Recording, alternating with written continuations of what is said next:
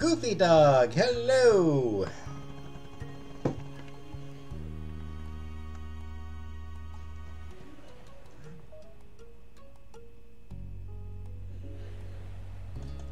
First, only so far.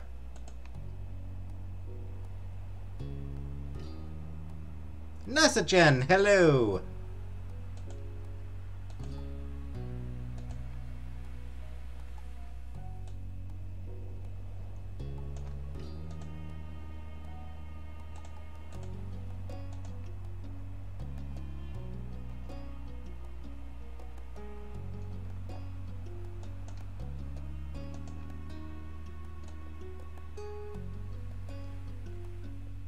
Seems like zooms, wings.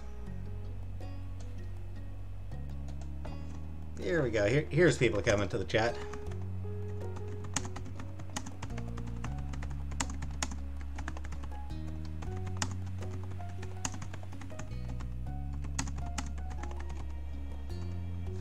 Charlene.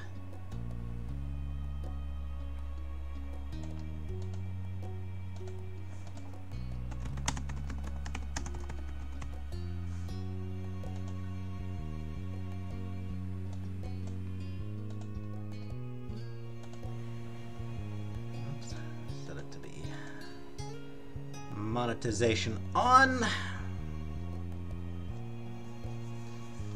So I'm using a different streaming service, this streaming app this time. I'm no longer using Gamecaster, which is what I was using forever, what I've been using all along. I have abandoned that. I am now using Streamlabs.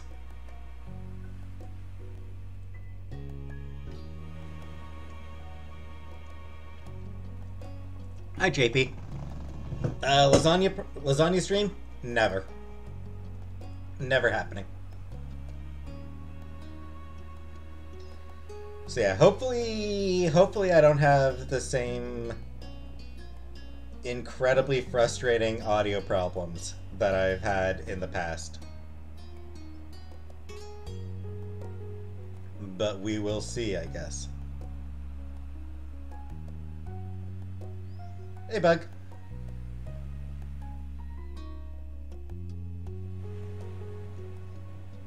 Nice setup. Thank you. Infiltrators, hello.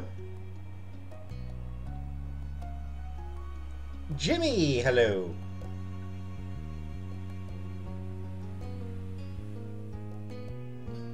Yeah, it's sort of been an off week for me.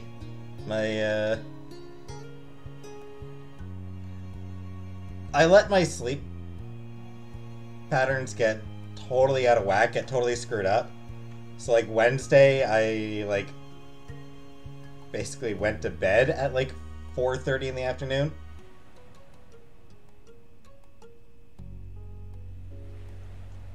Just haven't been situation ready for the move. I mean, I'm never ready to move. Moving sucks.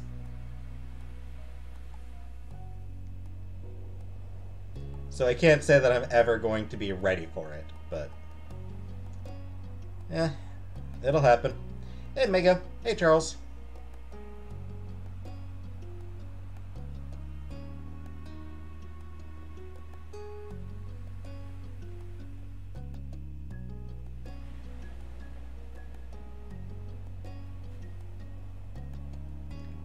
And more Kink videos. Yeah, I know, Charles. I desperately need to get back into that.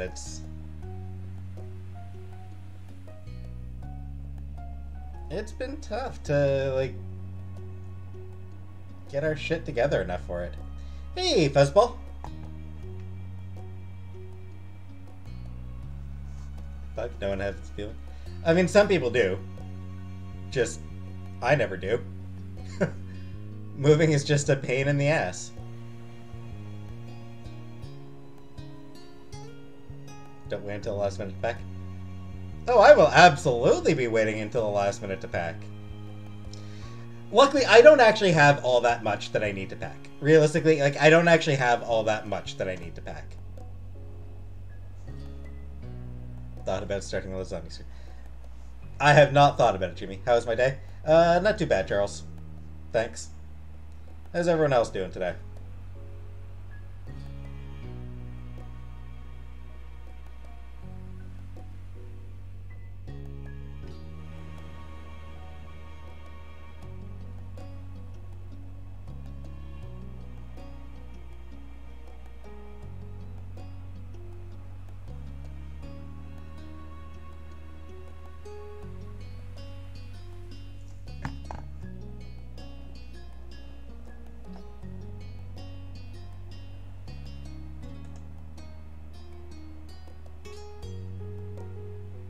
Yeah, my day was, pretty mediocre. I watched some random YouTube shit.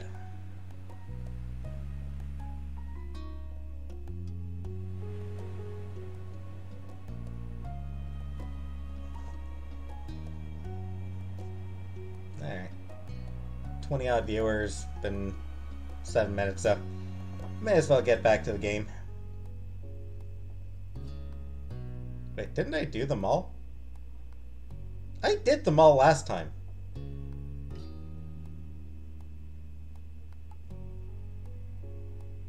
Weird. Weird, for some reason it seems like it didn't actually save after I did them all. Huh. What the game is about? Growing up, basically.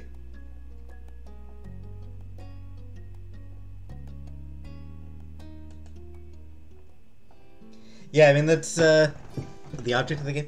It's a visual novel. So basically it's just about growing up. It's about your relationship with a boy named Cove, and your relationship with your family and friends, and I don't know, it's just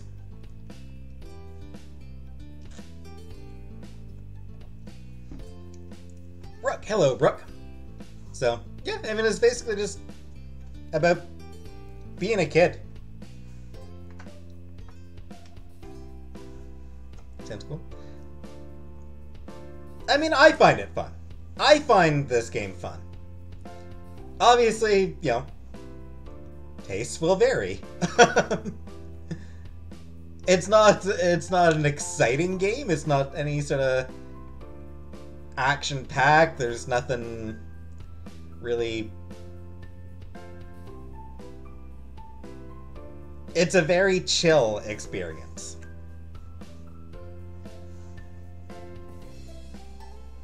Anyway, it was a pleasant afternoon. The sun shone brightly and the breeze tugged lightly at the balloons strung around the park. You and Cove had just been dropped off at Miranda Eckert's birthday party. You didn't really know Miranda. Last year was the first time you had a class with her, and everyone at school knew her as quiet. The shy girl stuck to her own friend group like glue. It had been a surprise that she was having such a big party.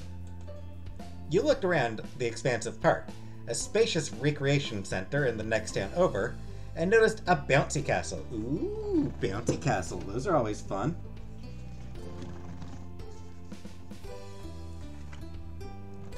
Who doesn't love a good bouncy castle, right? Miranda had a bit of a reputation for not caring if she acted mature like other teens sometimes did. It made a certain amount of sense that her party would match that. Maturity is overrated. You wanted to get to know Miranda better. Maybe at this party you'd have the chance to make friends with her. You were excited at the thought. You hadn't had a choice in coming here today. Your moms insisted on it after you got the invitation, as did Cove's mom and dad.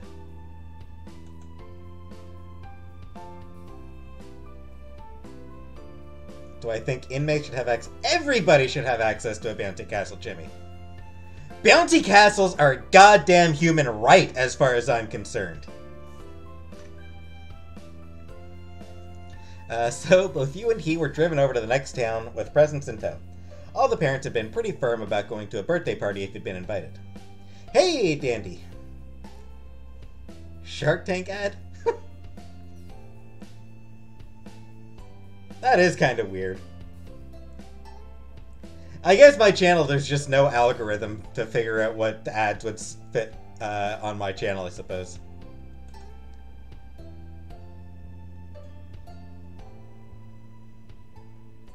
You were willing to give it a choice, or give it a chance. You had just arrived at the party after all. You couldn't see the future. It could turn out to be fun, or it could be a disaster, which can also be its own kind of fun sometimes. You would wait and see.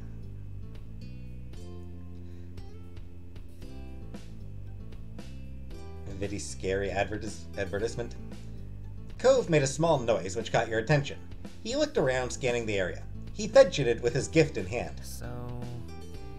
Any idea what we're supposed to do with these? You looked at your own present and then towards the seating area. There was a table filled with snacks and drinks, supplies for the various party games. Past all of that, you spotted one table in the back that seemed to have a truckload of gifts. You pointed it out to Cove. Let's drop the presents off over there. Cove nodded with a smile and turned to where you gestured. He saw it too. Cool. You and Cove began to walk over to the present table, flattening the well-trimmed grass beneath your feet. You walked past groups of people. Classmates in semicircles, broken up into the usual friend groups, chatted away. You, or maybe Cove, received the occasional greeting or friendly nod. However, as you passed by even more people that you had never seen before, you became aware there were more strangers here than not. It was more crowded than you expected. Miranda Eckert, the quiet girl, was hosting the most populated birthday party you had been to in a long time. Are those hot dogs? Or am I wrong? Hey, J-Dot. Welcome. You looked at the new faces and thought you saw something of Miranda in them. Cousins, nieces, or nephews, maybe? Birthdays could be a big deal in her family. The both of you reached the table. I'm okay, J-Dot. Thanks for asking. How are you? You set your gift down in an empty space, brushing some confetti aside, and Cove placed his gently next to it. He looked at the present thoughtfully. Hey. What did you get her? Before you had a chance to answer, Cove opened his mouth again and tapped his gift. I found the sparkly backpack. I figured she could use it for school or a trip or something. Getting over jet lag? Ah, yes, Danny, that's where you were. I knew you were visiting family. Turkey. That sounds pretty awesome. Did you have a nice time in Turkey, Dandy?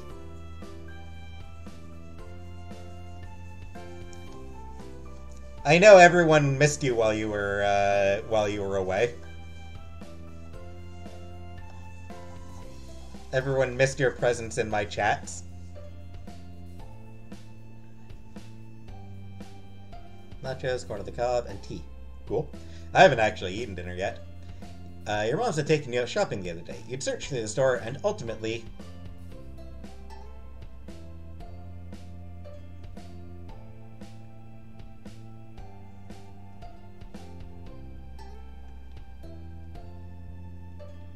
Can never go wrong with a stuffed animal. The wide eyes of the otter plush had called to you. You weren't sure what in its face made you think of Miranda, but it seemed appropriate. Your mom said agreed that it was a fine present, and Ma helped you wrap it. You described it to Cove briefly, and he had no objections. Went there to get LASIK, actually? Oh. Whew.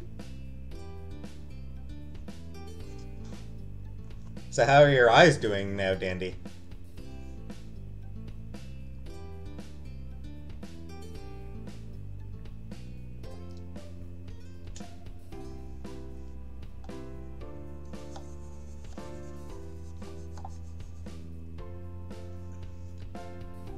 Good drink.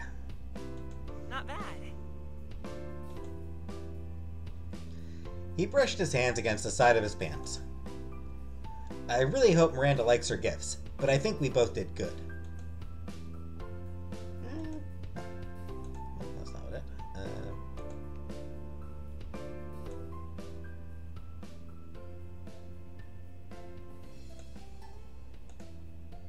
Any objections to me turning the,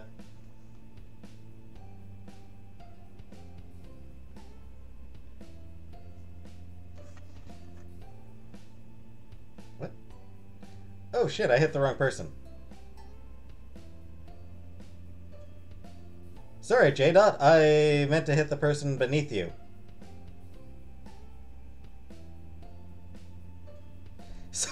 I apologize about that, J-Dot. I did not mean to hit you.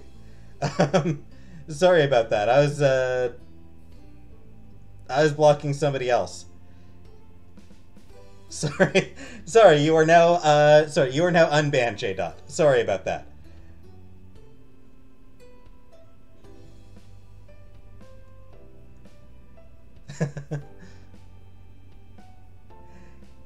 Yeah, sorry about that, Jade. I very, very briefly hid you.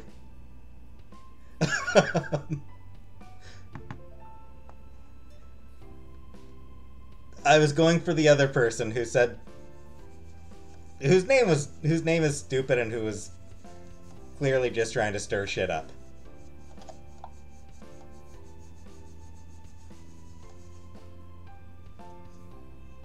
Went to Ban World temporarily. What was it? Tell us about your experience in Ban World, J-Dot. Was it horrible? Was it horrifying? What sort of monsters were there?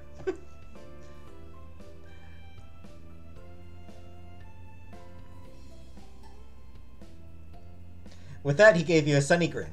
You touched the gift one more time and then stepped away. Without the direction of needing to put stuff away, the two of you weren't sure what to do next. You felt a little awkward, and Cove shrunk in on himself as he looked around. Cat Pie! Cutie Pie! Cutty Pie! Hi, Cutty Pie!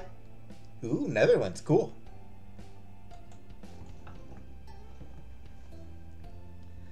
There were more guests heading to the present table, so you turned away and wandered over to a nearby tree where you wouldn't be in the way. Dark and empty place, with lots of Wendy's chili. From there, you both inspected the area and planned the next step. You were glad that Cove had been invited too. At least you had his company in this unfamiliar place. You watched him, and he gave you a nervous grin. It reassured you a little, and you smiled back. What next? Cove did not appreciate being put on the spot. He was just as unsure as you were. Birthday party stuff? It didn't seem to be time for cake, what with people still arriving. Nothing else seemed to be organizing yet either.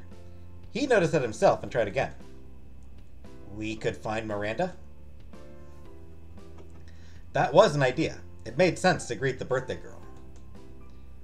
Okay, we could say hello. Wish her happy birthday. Ask her what she wants people to do. Yeah, there's a smart move. Sounds good. Game am I playing? This game is called Our Life Beginnings and Always. Apple Store? I have no idea, Cutty Pie. Like, I have no idea. I have it on Steam. I have no idea if it'd be through available through Apple Store. It's a visual novel.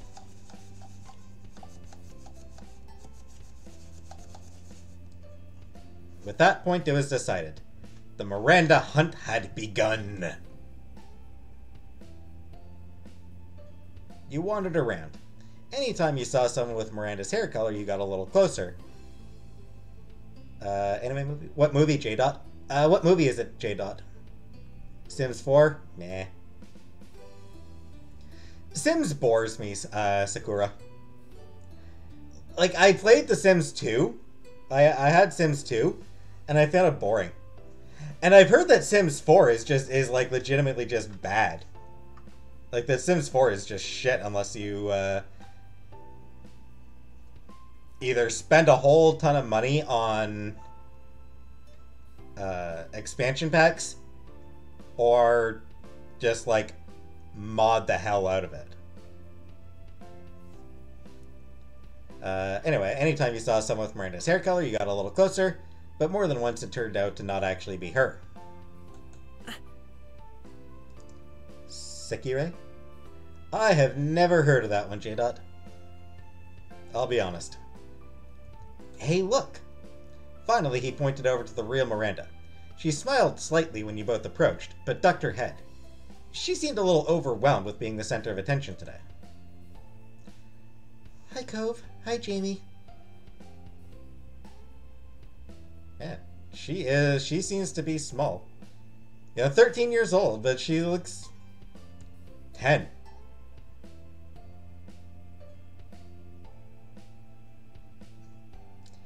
Well, thank you for not interrupting, Petrie. Feel free to interrupt. Feel free.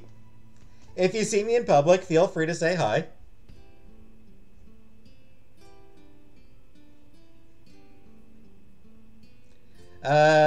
I don't think I'm interested in watching that, Dandy, but thank you.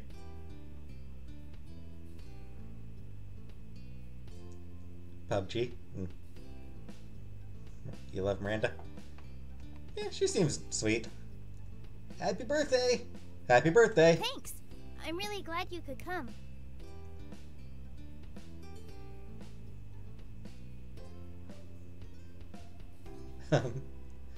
Okay. Shout out to Thursday Lane's niece, iRib. Hi, Leafmud. You all stood awkwardly. Miranda did seem genuinely happy, but there was still a distance between you. This is a great-looking party. Thank you. Is there something we need to do, or should we just hang out? Oh, well, you can talk to people if you want. There are games that are gonna start soon. I do wish they did more voice acting in this game. And the bounce house should open later if you feel like jumping. Then, after that, it's cake and present time. We'll have ice cream, too. After that is when people will start going home. I hope that's okay with you guys. Cove nodded. He seemed a little more confident about the situation now. Stay away from starches. I like potatoes.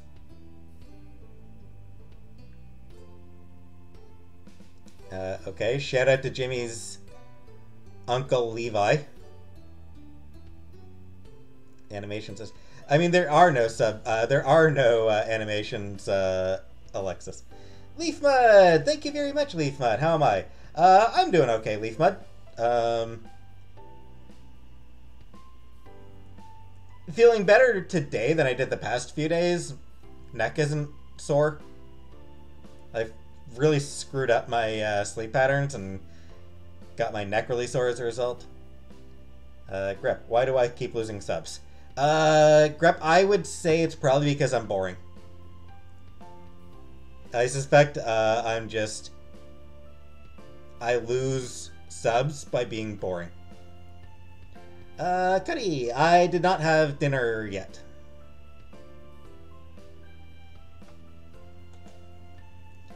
Thanks for letting us know. You grinned at her and she nodded back. Miranda waited there and you became hyper-aware of the silence forming. You heard a shout for a Randy and Miranda brightened up. A total 180 with how stiff she had been with you. I gotta talk to some more people. Bye! Do some voice acting or audiobook readings.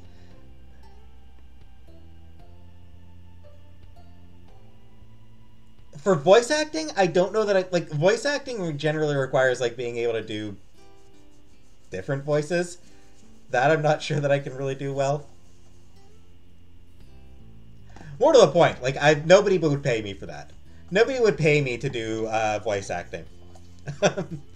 Audiobook recordings, kind of same thing. I don't think anyone would really pay me for that, so.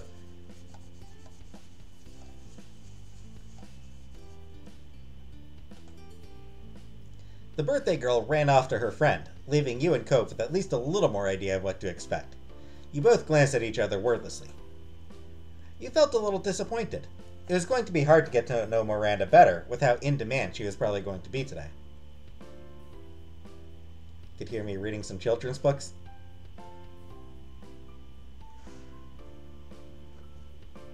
But would I want to read children's books?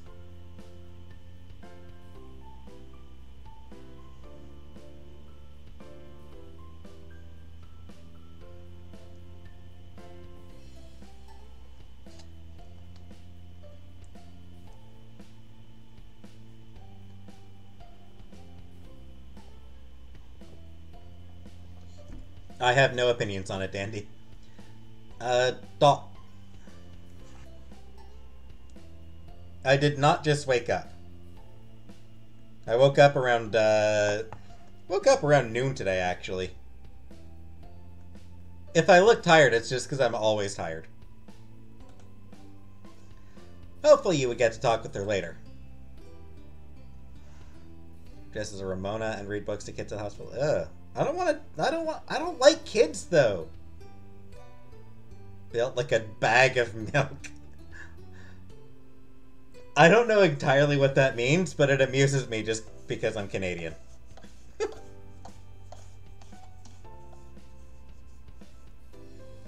Stephen King. I have never read any Stephen King. I'm not into horror. All that was left now is finding something to fill time until the activities began.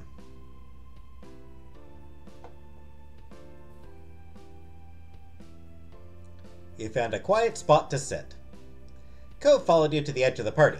He pointed out a bench near a tree, and you both sat down.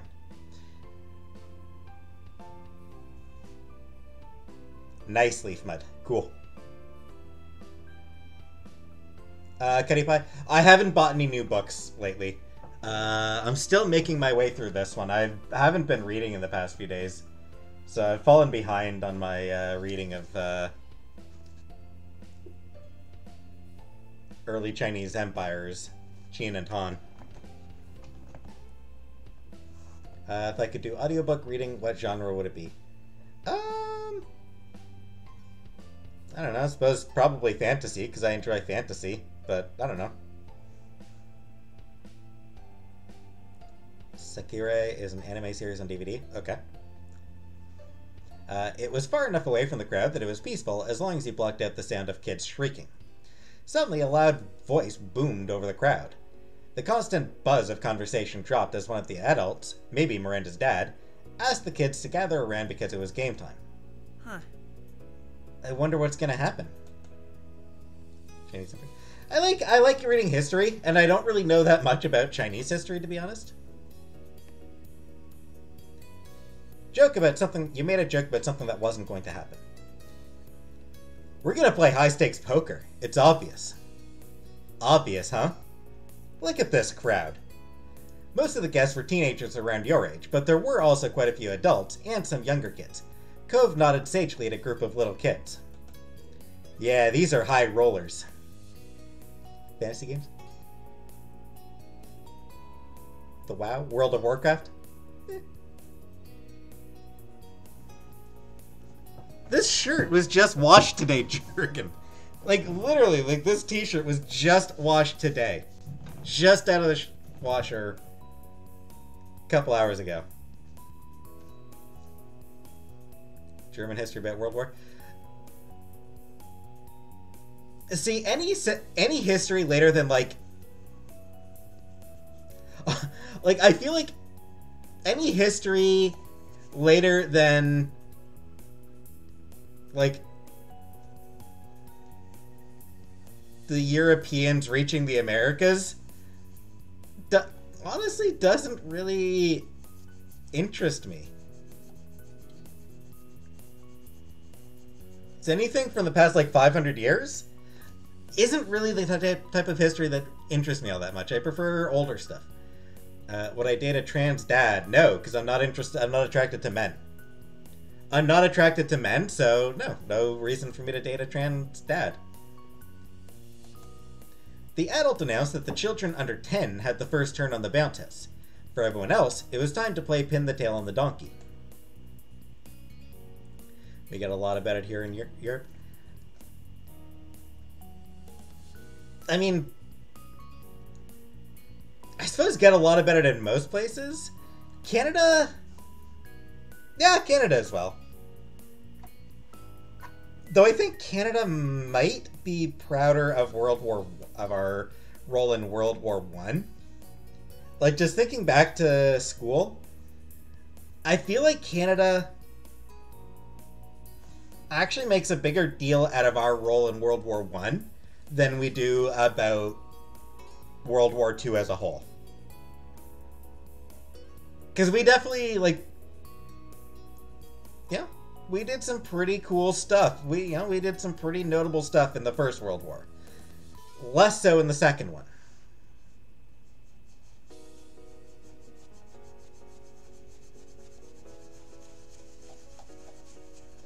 That said, we actually did do some really cool stuff in the Second World War.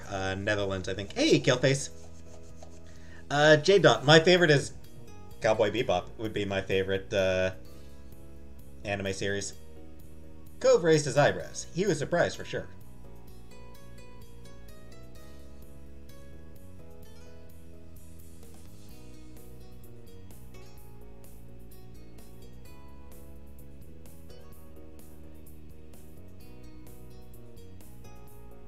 He thought it was kind of silly. It was such a kid's game.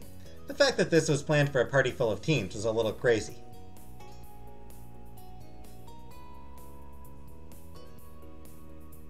Indonesia was mostly a colony of the Netherlands. Hey, Chef Cook. Hey, Shan. Actually, I'm trying to think. Was it the Netherlands that I'm thinking of? Ben Shapiro? No, Ben Shapiro sucks.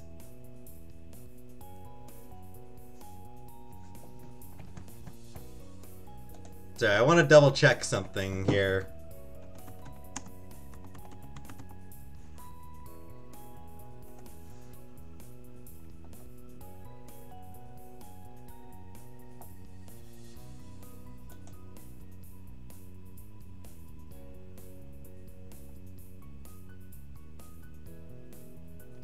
Yeah, Netherlands. So yeah, Canada was really good towards the Netherlands in World War II. I was pretty sure it's Netherlands I was trying to think of, but yeah, we were really good towards the. Your mom is from Suriname. Wish there was a better Berserk anime.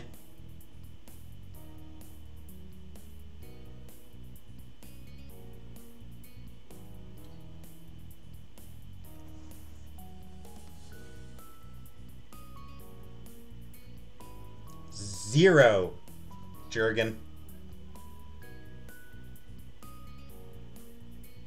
Well, that's a lie, Hassa.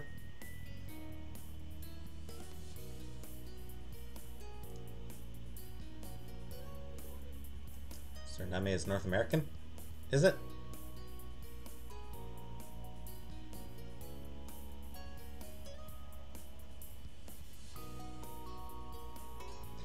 More accurately, Killface, I'm not attracted to men.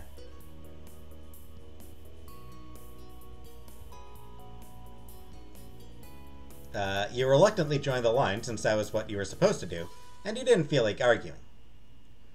The donkey in question was a cartoony poster, with big eyes that looked more like ping-pong balls.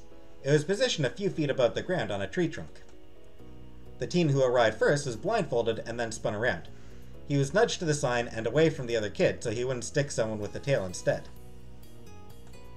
Unfortunately for him, he placed the tail on the donkey's head like some kind of bizarre earring. He wouldn't be winning that far from the target. His next opponent did far better by landing on the donkey's back. The spectators clapped politely and the line moved up. More teams tried their hand at it. Some got closer than others, but no one had gotten it perfect yet. Soon it was Cove's turn. Jimmy? I am open to dating a trans woman. He was blindfolded and spun just like the others. At this point, it was a close match and everyone was watching with bated breath. Cove approached the donkey and stuck the tail on without any hesitation. Exactly, Killface. Dandy, holy shit! Is it true you're seriously contemplating on moving to the Tenacious Unicorn Ranch in Colorado? I think you should, and vlog about it every single day.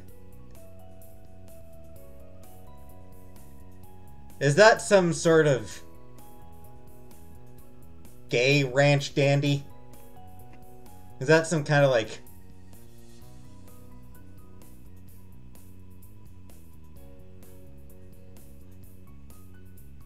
But no, Dandy. I have never given any serious thought to moving to the US. Anywhere in the US. Not moving to Colorado. No. All the girls as power, lives, and apartments together and all that stuff. Cool. That does sound pretty cool. Cove stood back and removed his blindfold, cheering when he saw how close he was.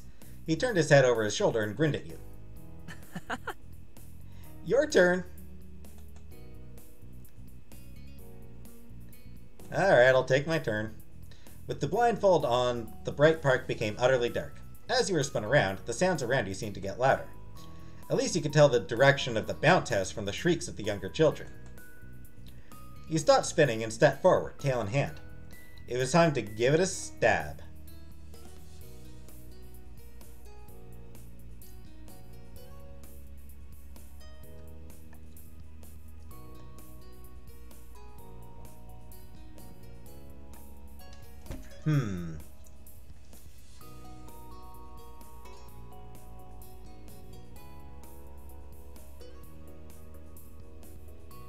To the left.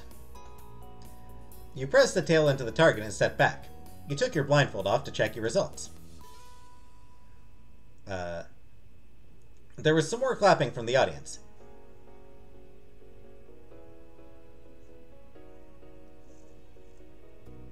Well, Sunshine, I like bounty houses. Bounty houses are awesome. Don't stab the castle.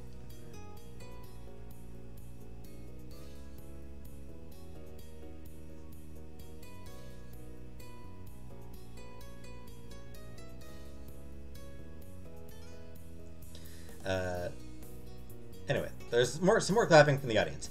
The tail wasn't too far off. Behind you, there was a particularly enthusiastic ooh, and a few people mentioned how close you got. You smiled and looked back at Cove. He seemed amused. His tail wasn't off by much either, and you couldn't tell which of you was winning. They were just too nearby each other. A few more kids took their turn. One girl managed to somehow pin the tail on the opposite side of the tree. You're pretty sure it had to be on purpose. Sekiro? I don't think so. I don't think so, Chef Cook.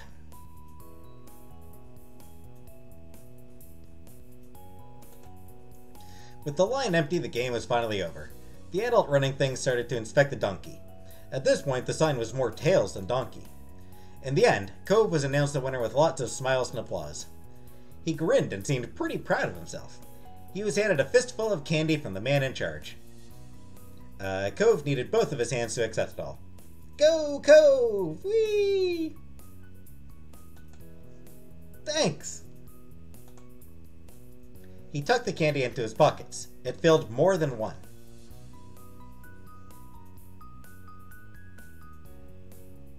You congratulated Cove.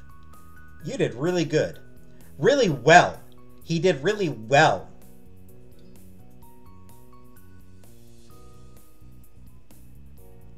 I haven't started any pills yet, Fabrizio.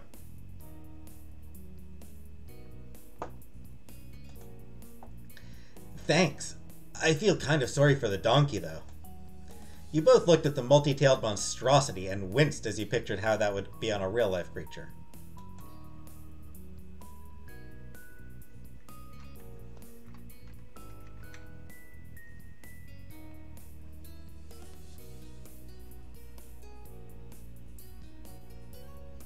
Grammar, please.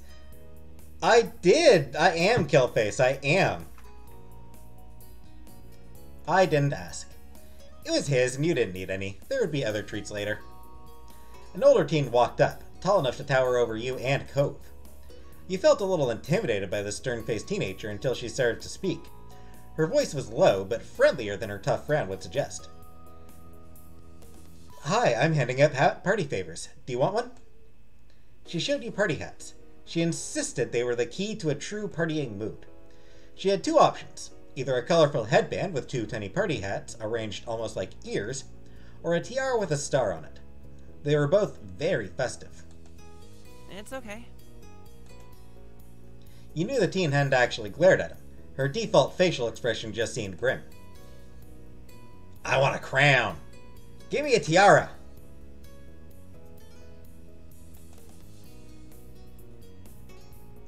You pointed to the crown, and the teenager passed it over to you with the solemnness of crowning a monarch. Then you let her go. Both of you had made your decisions, and that was it.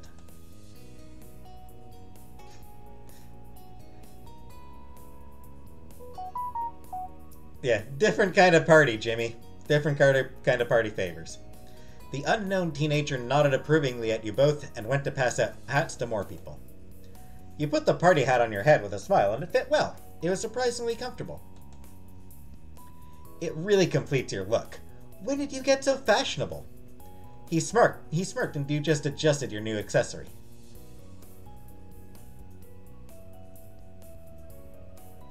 It does look very good on me, thanks.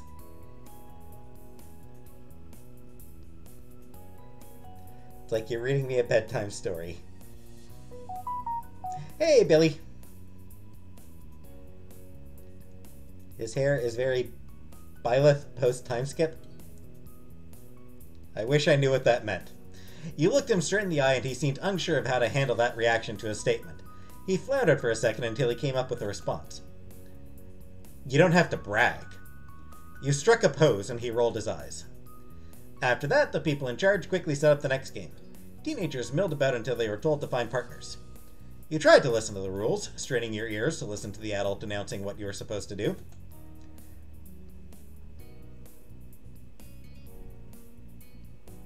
Okay. Thanks, well, thanks for stopping by at least, Irene. I'll have a regular live again tomorrow, presumably. Hi, Karina. Hey, Amy. It was a simple game. One person in a pair would throw candy, while the other had to catch it in their mouth. If they caught it, the pair would move on to the next round, where everyone would take a step back, and the former catcher would become the thrower. Favorite birthday cake? I don't know, I just like carrot cake, which isn't really a birthday cake. The game would continue, the players getting further and further, until one set of partners were the only ones left standing, or everyone lost in a round. About half of the guests had already found partners. They moved fast. You noticed Cove had his eyes on you. Could we be partners? Neither of you were all that familiar with anyone else here. It'd be the safe choice to pair up. Of course, absolutely. Free to be Cove's partner.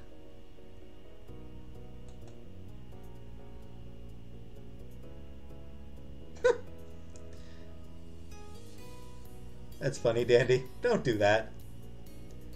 Wait, American Psycho and The Men Who Stare at... What kind of weird-ass double feature is that? No, Cutty Pie. My birthday is February. Let's do it, partner. Cool. He beamed, and you started wondering about your respective candy-catching capabilities. Two rows of players facing each other formed. Cove tilted his head towards them, and you started to head over. You both lined up directly in front of each other. It took a while to pass out the candy. You were handed a small bag of gummies that smelled strongly fruity. Hey, Ravishing!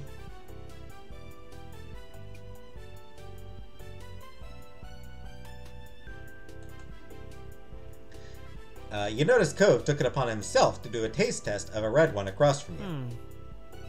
They're not bad. I did not, Fabrizio. I have never done that, Fabrizio. See, I would never steal someone's clothes because I know how frustrating it is to have your own clothes stolen. I would never do that to somebody else because it does suck.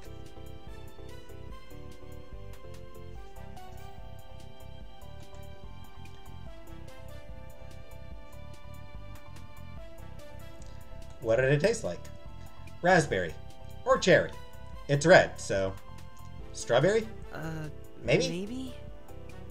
Pomegranate. It was a mystery. Maybe you'd get a red one later. It's not my birthday, Leafmud. And then it was time to begin. Cove's row was set to throw first. He smiled nervously, his eyes wide with seriousness. You grinned, and Cove's smile looked more genuine and less filled with tenseness. The game was on.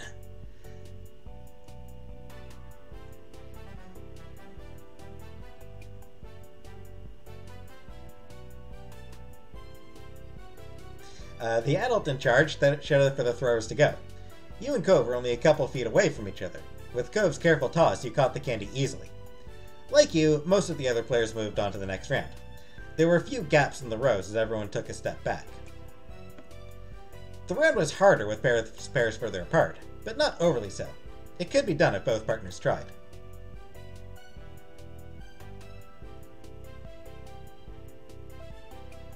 You did your best as you tossed it. You carefully plucked a gummy from the bag and felt the weight. You shifted it in your hand a couple of times for practice, and then told Cove you were ready.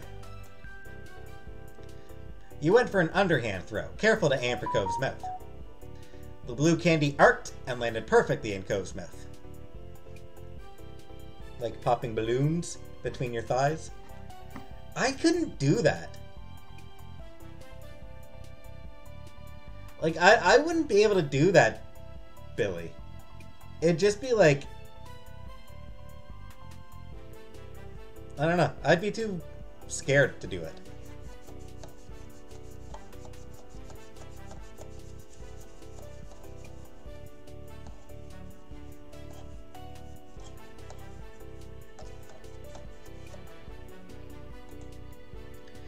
He chewed it twice and then smiled widely.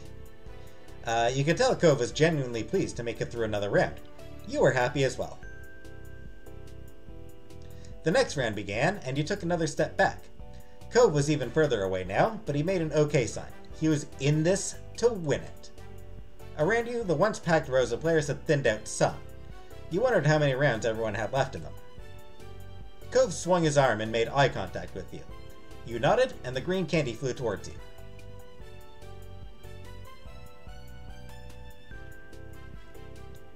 You tried your best to catch it. You followed the arc of the candy and opened your mouth wide. It had a slight spin on it, and you tilted your head to the left to compensate. You bit down on the candy, grinning with your victorious catch. It tasted sweet, and vaguely like a Slurpee. J-Dot, I don't know what you look like, J-Dot, sorry. I can't really tell, because I don't know what you look like. Yeah! Jamie!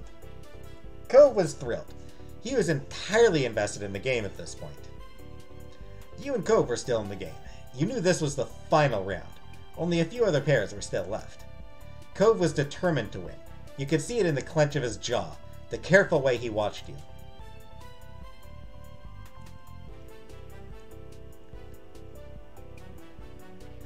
You didn't want to let him down. Is the McCrispy actually good? I have no idea. I've never had the McCrispy.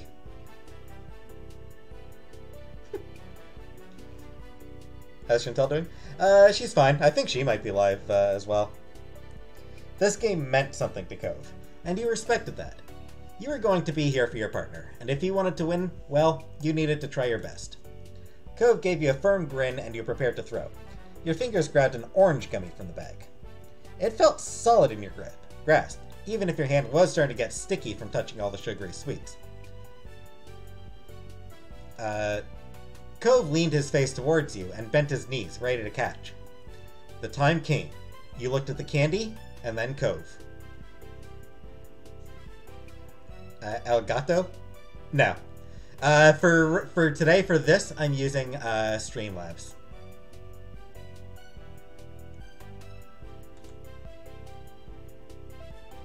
You tried your best. You heard him make a small squeak, and Cove blinked as the orange candy bounced off of his face. You laughed. Cove's expression was just too priceless. But you both were out of the game, so you walked over to the crowd of other people who lost. The game wrapped up, and you clapped for the winning pair, two tiny girls around your age. They were handed more candy as a prize, and everyone dispersed from there. With the candy toss over, you were going to need something else to do. You didn't have to wait long. You heard someone in the crowd shout that the bounce house was officially open for the older kids. Sorry, J-Dot, it's just, you know.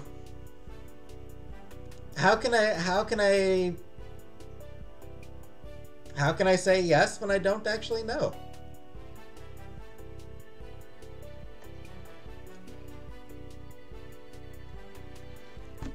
You know? Am I just supposed to lie?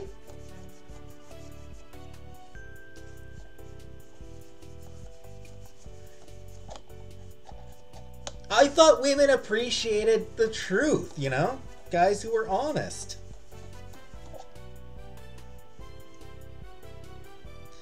You and Cove shared a look. Cove smiled, and you knew he wanted in.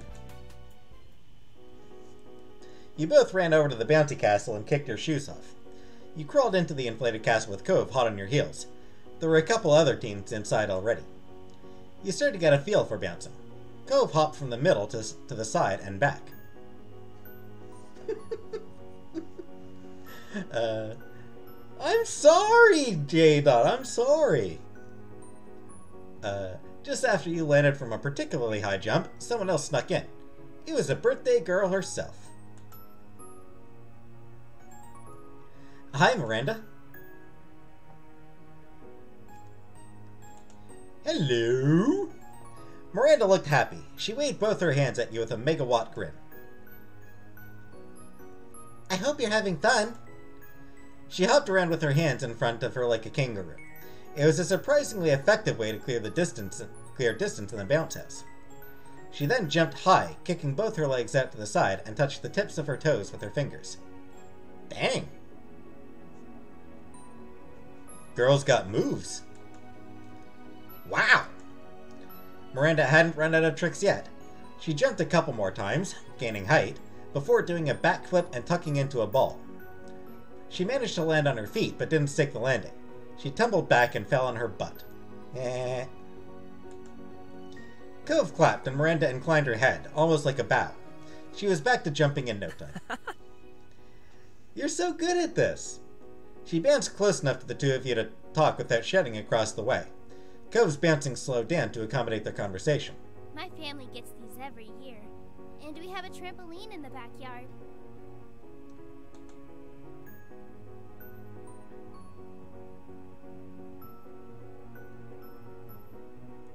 That's really cool. Miranda giggled a bit, and then her eyes sparkled. Hey, I can launch someone if you want. If I jump in front of you, then your bounce will go higher. Okay, launch me! Sure. Miranda leaped over to you, her excitement clear on her face. Cove watched with interest. She explained more clearly how this was supposed to work. You got ready to bounce on her cue. 3, 2, 1! The moment she came down, you jumped high. The force of her, just as she had said, helped launch you up. The air rushed past your face, and then you were coming back down. Your feet hit the bounce house hard enough to help launch Miranda up a little as well. She giggled some more, and the two of you took turns bouncing each other up. Cove clapped or offered suggestions, but it was becoming clear that he wanted a turn too. Miranda invited him to join and tried to synchronize your bounces to launch Cove up super high. The first time resulted into everyone crashing down in a pile of laughs. By the fifth attempt, Cove managed to catch some serious airtime. Woo! You all had fun bouncing around. You twirled, Miranda did stunts. Cove futilely tried to touch the highest tip in the castle's ceiling. You and Cove chatted to Miranda more than you ever had at school. She truly was the queen of this bounty castle. Whenever someone did something cool, everyone would cheer. If you fell, the others would help you up. Eventually, more people wanted to take turns in the bounce house, so you and Cove left. As you slipped on your shoes, you saw Miranda get drawn into conversation with a group of adults. She would be talking to them for a while. Would I take a wheelchair? I don't think so, Chef Cook. Not really interested in that.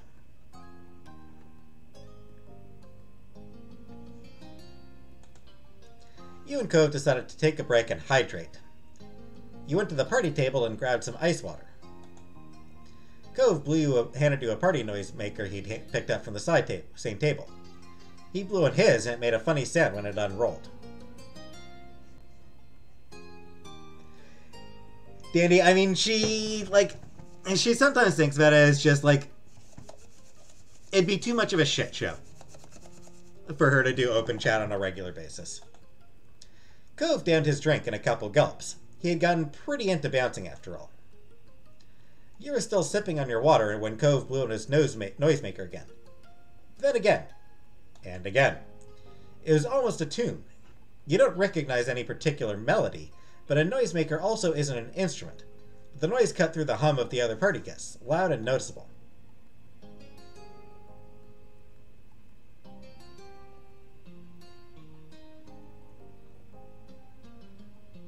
You started blowing on your own noisemaker. You put your noisemaker up to your lips and started making your own noise. Cove turned to face you and blew the paper of his noisemaker at you. It was a hair's breadth away from touching you. Oh, great. You people again. Yeah, maybe, Dandy.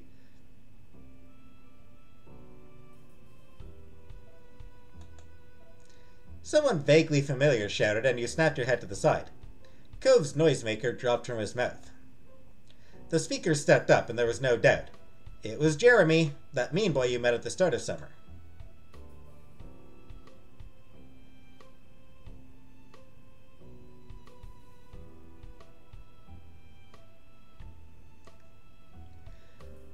Ghoul Titties! Hi, Ghoul Titties! Welcome!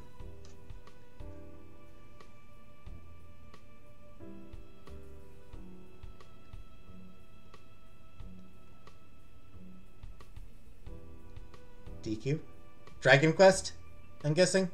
I've never played any of those games. You tried being polite. Hi, how are you? Your greeting went unacknowledged, and Jeremy's scowl didn't change. Why are you here? Cove's tone was defensive. You watched Jeremy's face turn slack as if Cove's question was the idiocy above all idiocies.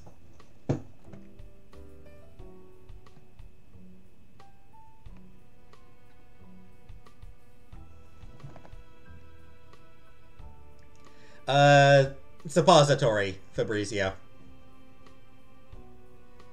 Dairy Queen? Oh. Didn't I already explain this? He hadn't, so both you and Cove exchanged a look. Do you have memory loss, or are you really that stupid? Seriously. I didn't walk here. My parents brought me. Apparently, I couldn't just stay inside like I wanted. No, they insisted that I get out and enjoy the day and have fun on vacation. Blah, blah, blah. He said enjoy the day and have fun on vacation, like some people would say scrub the entire bathroom, or listen to an off-key singer for 10 hours. I mean, that's kind of how I feel. I'm kind of like that. Jimmy, what's a suppository? It's a pill that goes in your butt!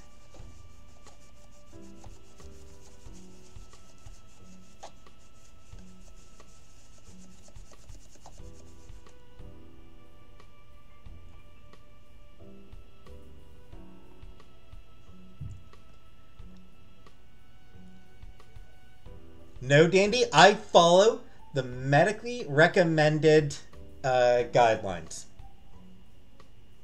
Persona? Nah. They found a park because I hate the beach. Too bad I also hate parks. Ugh, it's dirty here. They don't know anything. Oh, and then they saw this stupid party and decided to bother some adults by asking what was going on. They think maybe we could be included. It's moronic. Get it now? That's how my parents are. Annoying and embarrassing. Why would anybody want strangers at their party? Why can't they ever just leave things alone? Doing his voice is hard in my throat. He huffed loudly, and his eyes shot daggers at some grown-ups that presumably were his parents.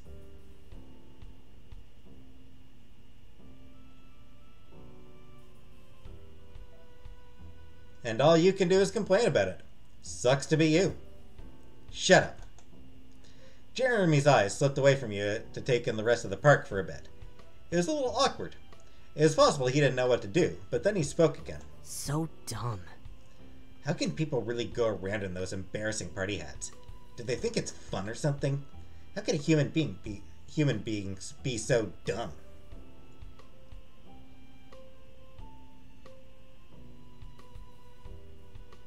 Ketamine? Never taken ketamine, no.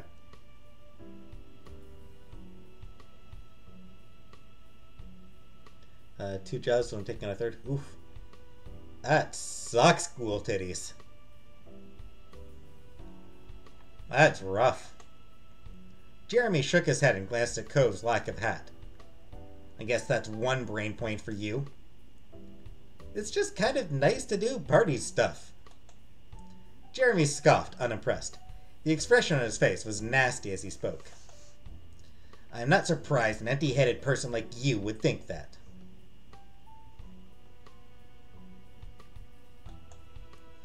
Jeremy looked you over, completely dismissive. It's so rude you can't help but feel offended. Cove's face hardened. He seemed more offended than when anyone actually insulted him personally. I've been there.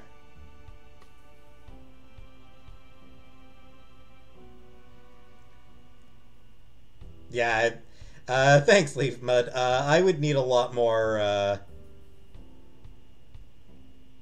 I'd need a lot more people in my chat for mods to feel worthwhile. Hey! Just because you don't know how to be happy doesn't mean no one else does. And it's not our fault if you hate everything. It's not okay for you to take it out on Jamie. They aren't doing anything wrong. You are. Jeremy seemed unfazed by Cove's defense and sniffed. Jamie can humiliate themselves on their own. They don't need you to step in and do it for them.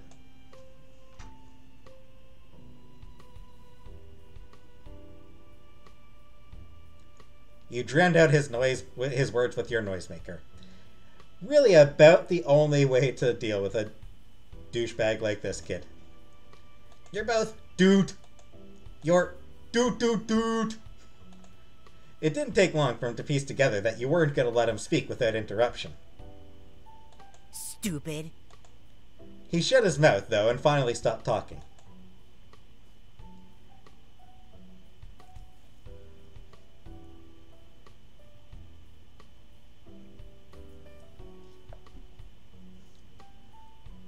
You're a dick! People were starting to watch what was going down. Your argument wasn't exactly quiet at this point. Why don't you just leave us alone if we're so awful? Jeremy glared even more and huffed. Dumbasses. Talking to you is pointless, dumbasses. He stalked off like the last time you saw him, muttering under his breath. You blew your noisemaker after him with a final long doot. Cove sighed in relief after Jeremy was gone. He relaxed, but only for a moment. He noticed just how much attention you'd drawn from the other guests. Luckily, it hadn't gone on long enough to get a real crowd. A concerned adult in a blue button-up shirt approached you and asked who that was and if everyone was all right. It's okay. I'm fine. Cove looked at you cautiously, asking just as much as the adult if you were okay. Everything's fine now. You don't have to worry about us.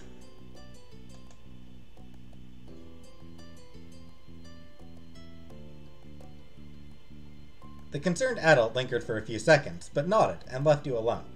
The Jeremy fiasco was officially over. Cove rubbed his eyes, clearly ready to put all that nonsense behind him. Then he started laughing. It was a surprised laugh, breaking out of his chest without any actual joy.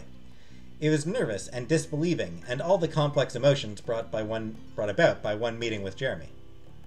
I can't believe it. He spoke in fits and starts. You swore at him. The look on your face after you said it, it was hilarious.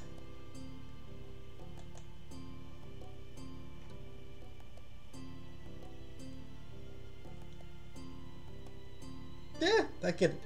Betty Boop. I've never watched any of the Betty Boop cartoon.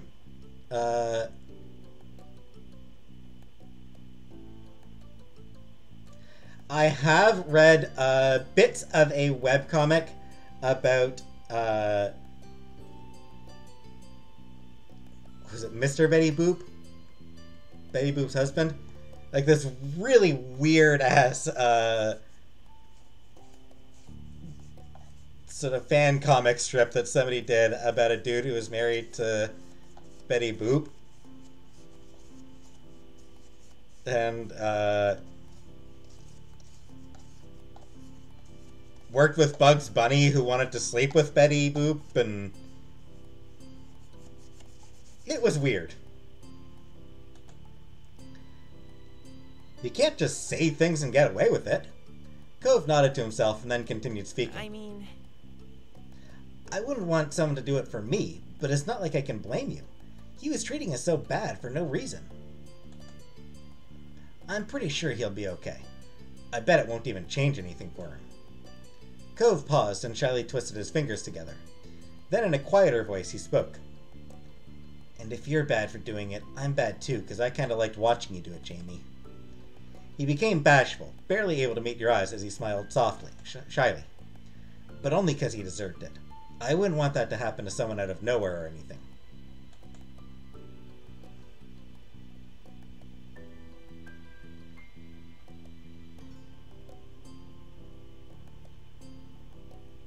You laughed happily over Cove's admission.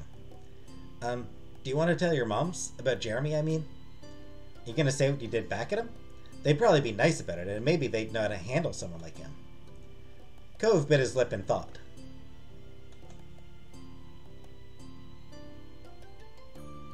I did like a decade ago, Jimmy, and I'm not gonna tell you where to find them. Hey, Icky. The other game? You mean Boyfriend Dungeon? Not playing that one because I finished it. I completed Boyfriend Dungeon, so no point playing it. I'm not gonna tell him anything if you don't. Thanks for asking. You decided to bring it up to your moms later. I'll let them know everything. Alright. You thought back to your retaliation and winced internally. You were probably going to get in trouble. Why? I handled it peacefully. Not bad trouble, not as long as your moms knew you'd been picked on first, but some trouble. Finally, you bent over to pick up the noisemaker that Cove dropped when Jeremy appeared. It might be too dirty to use now, but you didn't want to leave it there. He accepted it softly when you offered the little favor back to him. Thanks, Jamie. I like how we can be there for each other. It makes me feel better about that kind of stuff when it happens. Yeah. Cove suggested that you should find a seat at one of the tables. It was almost cake time and he wanted to be prepared. It was a good reminder that the party wasn't over yet.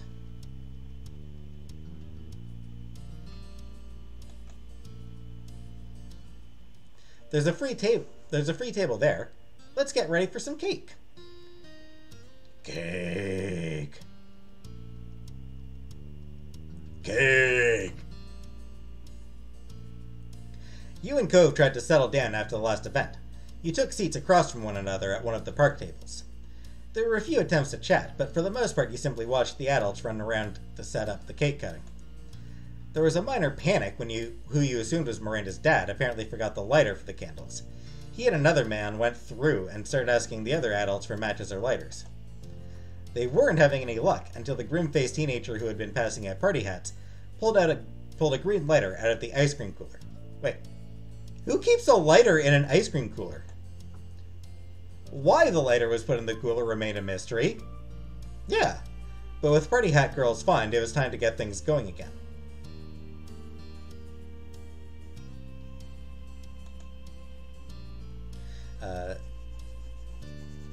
Miranda sat at the head of the longest table. A large chocolate cake was set in front of her. She lit all 14 candles with the cooler lighter with a big smile. The adults started singing Happy Birthday, and the rest of the guests joined in. At the end of the song, Miranda blew out the candles with a dedicated huff. She closed her eyes and you saw her silently mouth something. Maybe it was a birthday wish. Miranda cut her own slice, then one of the grown-ups took over cutting the cake. Another adult passed around plates of cake slices with a scoop of vanilla ice cream to the guests. Eventually, the cake got around to you and Cove.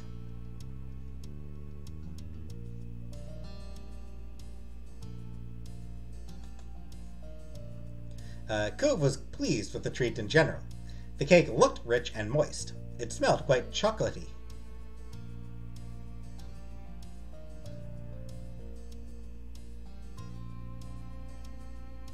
Suppose both cake and ice cream.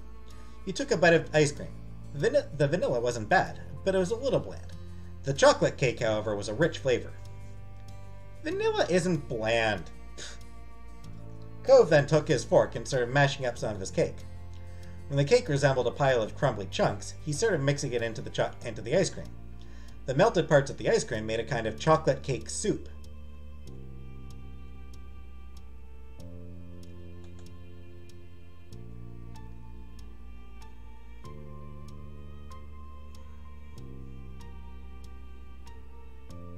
You didn't react. So what if he was mixing his dessert? That wasn't your business. Cove contentedly chowed down on his concoction. One advantage to his mix is that the ice cream seemed to catch most of the crumbs that would usually fall from eating a cake. Unlike some of the kids around him, Cove's shirt remained clean. You started eating your dessert in earnest. You enjoyed yourself plenty. Cove suddenly put his fork down on his plate and stared up to the sky with a faraway expression. You checked, but didn't see anything attention-grabbing. This ice cream is better than those ones in cups. You know, with the little wooden spoons? But I still kind of want that instead. You remembered what kind he was talking about. Oh yeah, like the ones handed out at the barbecue before the fireworks happened. Right. Cove smiled nostalgically at the thought. You could picture a younger Cove for a moment with the same look in his eyes. You remembered how your ma tried to share with everyone that night.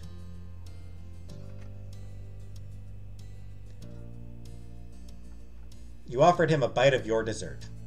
Do you want any of mine? Cove raised his eyebrows at your offer. What?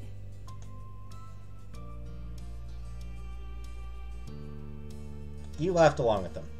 Your shared laughter attracted the attention of some of the other party guests. It took a moment to compose yourselves and get back to your dessert. Miranda then started to open her gifts. She systematically attacked the mountain of presents like a pro. She checked for any cards and read them loudly before opening a gift. She smiled at every present, including the ones you and Cove got her. You were glad the presents were accepted.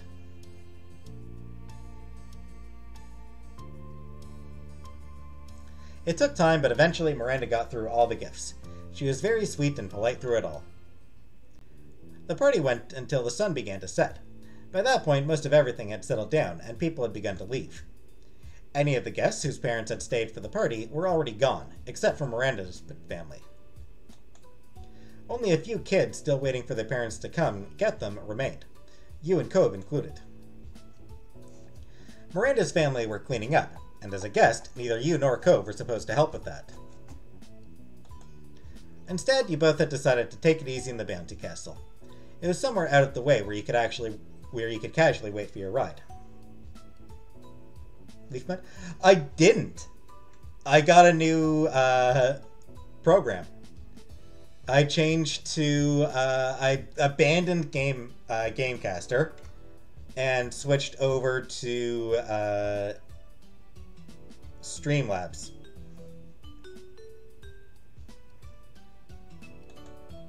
Miranda had also elected to hang out with you. You weren't even bouncing anymore. Cove laid on his side with his back to a wall, and Miranda sat across from him with her legs stretched out. You also made yourself comfortable. It was nice and warm in the little building. It also felt like you had some privacy, which was nice. You could all speak openly here. Thanks for coming. She looked down but continued shyly. It's been really cool to get to hang out with you a little bit. Thanks for letting me come. I didn't think I'd be invited.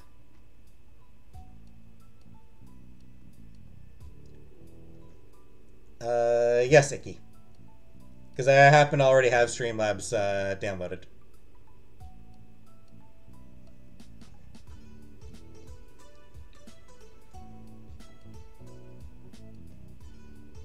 Thanks from me too, Miranda. Miranda just smiled a little more. So... Did you notice anything happening earlier with some people you don't know showing up? She had to think about his question a little. It was apparent that she didn't have an encounter with Jeremy, since there was no instant recognition. I heard about something. Some other parents were talking to my parents when their kid came and forced them to leave the park. She tilted her head to the side, finding it weird but also not important. Then everyone had cake and ice cream. That's what matters. Cove smiled uncomfortably. That's good. He was clearly worried that the Jeremy confrontation could have gotten to her. Luckily, it didn't seem that anyone had overheard or passed along Jeremy's cruel words. Cove rolled over on his back and sighed contentedly.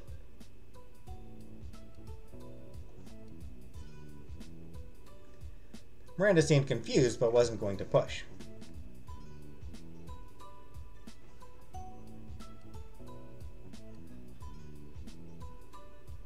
You changed the subject. What are you going to do with all those gifts?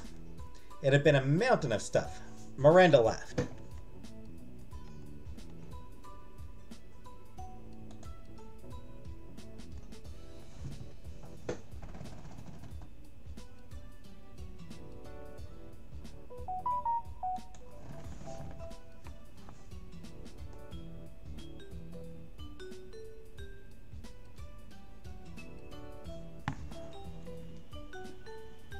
Welcome back, J-Dot. I don't know. I'm gonna have to find a way to get them all in my room. Cove gave a bent smile and made a suggestion. You can carry some in that backpack you got. She giggled and clapped her hands with delight. That's true.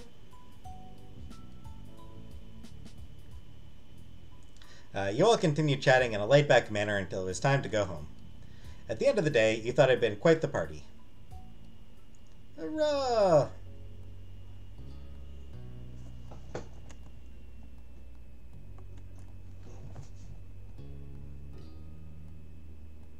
J-Dot? Not sure. I think she probably is. Alright, summer work. You stared out the window, watching the scenery pass by as your mom drove down the quiet streets at a leisurely pace. A singer crooned sweetly from the radio, turned low enough that you could block it out if you wanted. You turned away from the window when your mom suddenly spoke up. Well, kids, are you excited to be going to the library?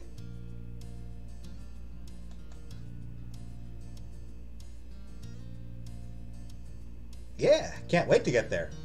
Mom laughed, catching your eye in the rearview mirror and winking. I don't know why I asked. I already know how you feel about it. Taking a trip down to the library had always been something you enjoyed. So? What about you, Cove? You're a part of the conversation, too. Yeah. I like the library, and I can work better there than at home. Sounds good. Well, I'm happy this will be of use to you. Just make sure you're not distracted by one another. That would defeat the purpose of the trip.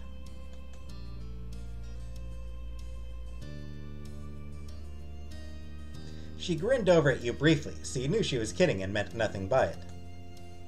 Hey, Clunker. Mom refocused on driving, humming along with the radio under her breath. You went back to staring outside. As you passed one street, you caught a glimpse of someone in brightly colored clothing passing out balloon animals. It sparked a faraway memory, and you felt your lips twitching up before consciously remembering why. How long ago was it that you and Cove watched the amazing Alexander performing magic tricks?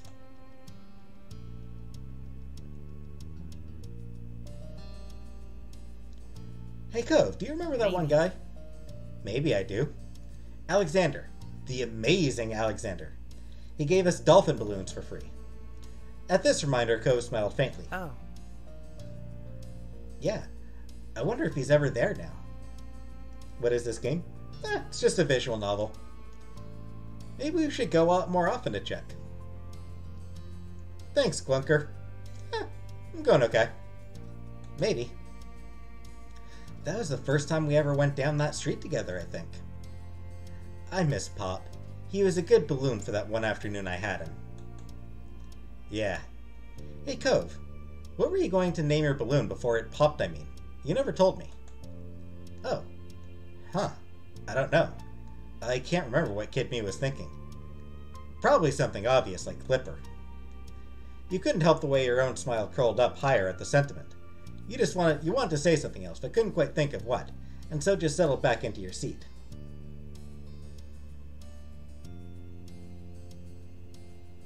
No, Dandy, that's not that's not the game.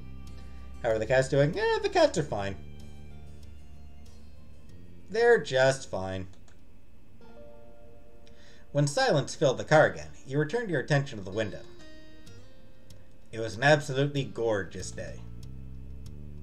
You leaned your face to the sunshine, tempted to close your eyes as the gentle rays warmed your cheeks. Jamie? Huh? You lifted yourself up a bit more, seeing your mom twisting her torso to face you, confused, from the front seat of the car.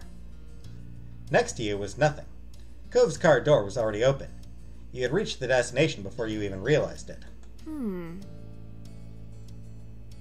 I was asking, what time should I pick you two up? Oh, 4 should be okay. That should give you enough time to finish your summer assignments, or at least make a large enough dent. Thanks, Mom. You hopped out of the car, remembering to grab your backpack at the last second. Alright. Have fun, you two. We will. You closed the door, giving a little wave. She waved back.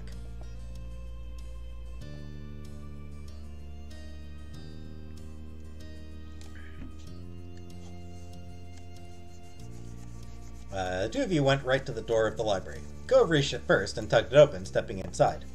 He kept it propped open so you could pass through behind him. The air was much cooler inside the building than it had been for the few seconds you spent outdoors. The space was filled with the soft din of papers being moved and whispered voices. Hey, you seemed kind of distracted on the ride here.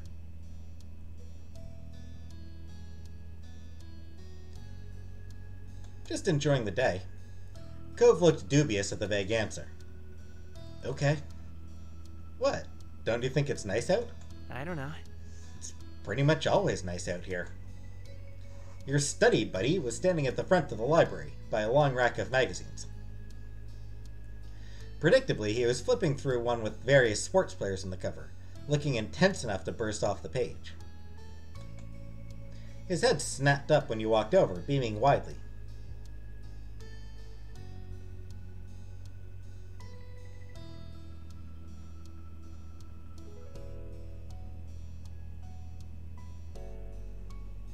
Rent is so expensive? Yeah.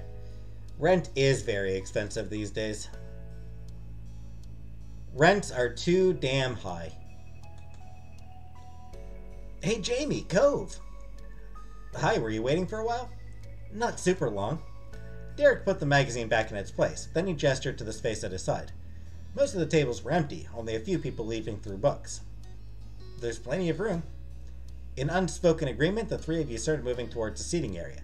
Derek taking 2 steps for every one of Cove's. Oh, guess what? I'm pretty sure I've mastered the fake shot. I'll show you some other time. Derek looked over to gauge the level of interest. Do you know it? Soccer's not really for me. How does it go? Derek's eyes flashed with excitement as he explained.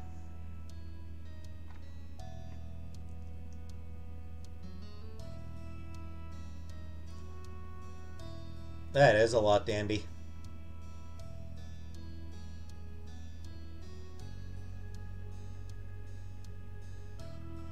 Disclunker? Ooh, that sounds pretty cool, Disclunker.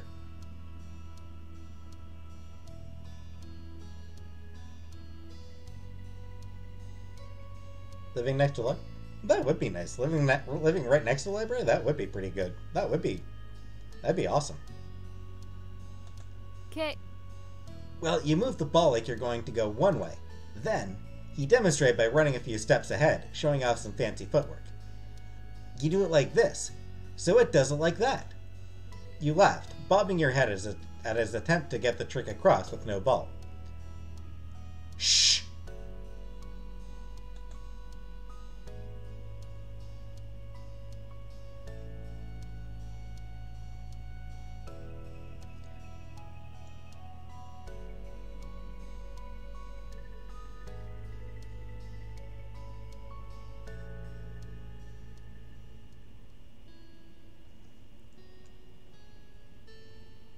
Yeah, Dandy.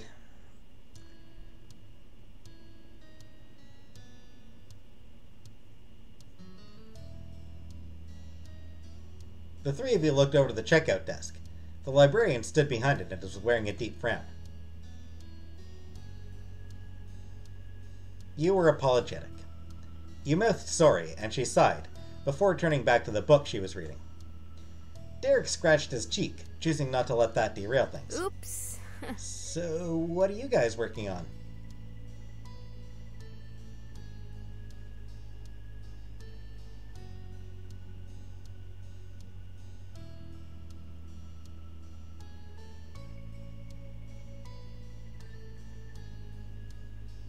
You had yet to start a single assignment, sadly. Not that you hadn't tried. It just took a lot of time for you to understand what was being asked. Anyway, you had the assignments you needed to finish in your backpack. Now is the best time to choose which one to start with. I think I'll work on my history assignment. We have to do this timeline thing. It made sense to work on that while you were here, since you'd probably need to consult the reference books. This looks like my library. I imagine this looks like a lot of libraries, Clunker. Honestly. There's some summer reading, too. I have to go through an assigned book, but I'm going to do that later since it doesn't need extra references or anything. I've already finished the reading. Oh? It's not that long. And it was way more interesting than last year's book. Good to know. What about you two? I've got a few worksheets. They looked pretty easy. But my school gave us 3 books to read. Can't they stick with just one? I'm also doing the timeline.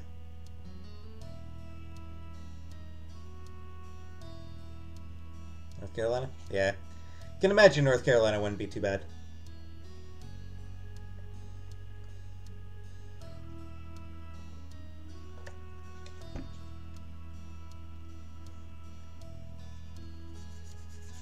You all found a table close to the tall bookshelves and set up camp. Within seconds, pencils and folders and books were strewn out on the surface. So, hold on. Chantel wants her fan. Alright, I will go get Chantel's fan. Let her know I'm coming.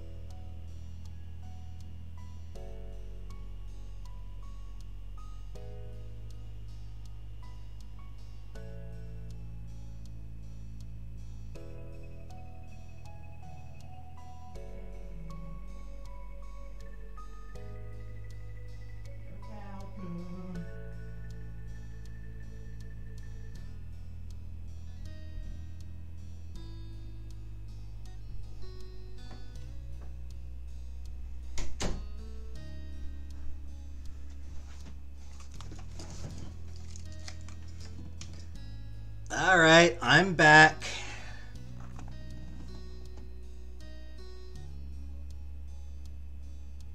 What game am I doing after this? I mean, I've still got a few more weeks of this left, Icky. I've got a lot of this game left to get through, Icky. Afterwards, I'm thinking I might do the game Validate, which is a straight-up dating sim.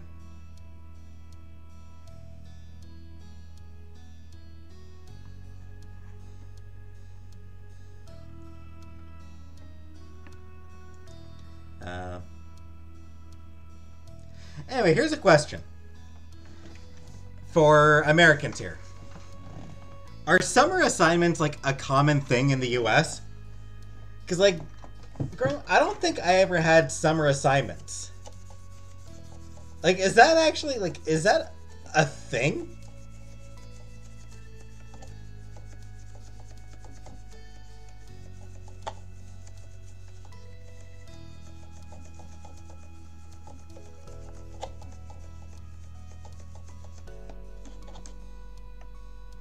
It just seems weird.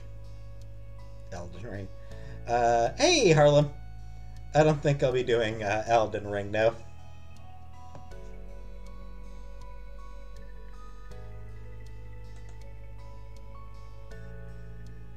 Every summer in grade school from what? Weird. That's so weird. Like, that wasn't a thing in Canada. Like, I don't remember that being a thing here in Canada. At least not in Ontario. Yeah. Summer, do whatever the hell you want for summer, you know?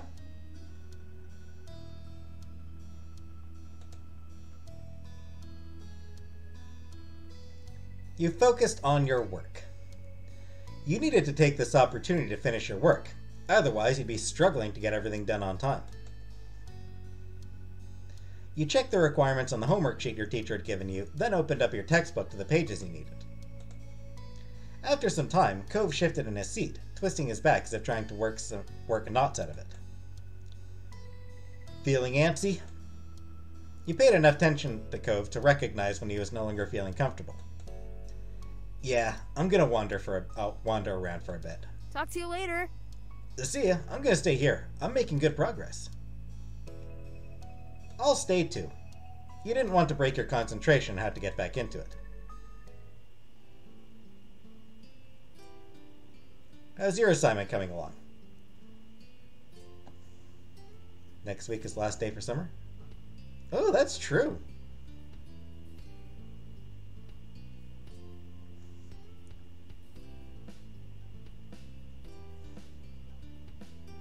Derek flashed you a grin. It's whizzing by, no problems. How about yours? It's closer to being done than it was this morning. Hey, at least you're moving forward. But weird to think we'll be back at school soon, huh? Yeah, new school year. Are you looking forward to it? Wouldn't say I was looking forward to it, but this year's gonna be the year. The year of what? Right. The year I'm on the team. He pumped his fist in the air and momentarily became too loud for a library again. The team? Which one? Football. Or soccer.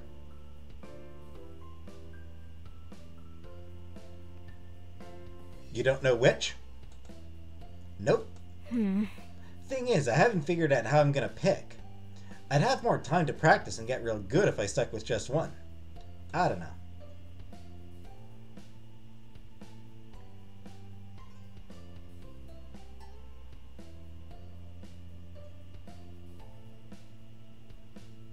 J-Dot? It was too hot. Summer was too hot. Luckily, I do have central air, so... But anytime I had to step outside of the house, too damn hot.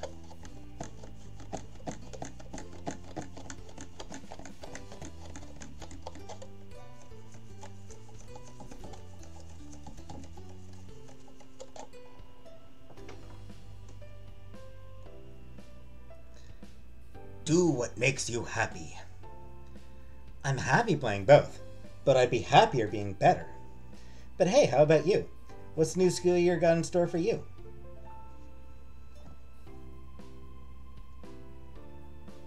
Naps, if I'm lucky. Hell yeah. Napping. I get it. Just don't get caught. You continued swapping visions of the year ahead until Cove returned. With a start, you realized that a solid 15 minutes had slipped by. It had only felt like a few moments. Deck garden? Ah, cool. That's pretty cool, Leafmud. With fresh minds, you all turned back to your work. The sound of shuffling dragged you out of your head. You looked up, surprised to see Derek packing up. You're done? Derek casually shrugged, but you could tell he felt proud to be the first finished. Uh-huh. Told you it wasn't anything hard. What are you gonna do now? Get my knockers out in my Halloween outfit. Hurrah! You wondered how Derek was going to spend his newfound freedom. Maybe. I could look over what you're doing. Maybe I've got some tips that'll help. You nodded your head yes. I gotcha. I gotcha. With a smile, Derek leaned over your part of the table. He took some time to get the gist and point you in the right direction, before turning it back over to you. Derek leaned on the back of his feet. Okay, I'm gonna look around while you guys finish. See you. That's pretty cool, Leafmud. Stayed up all night in school nights and fell... No. I never fell asleep in class.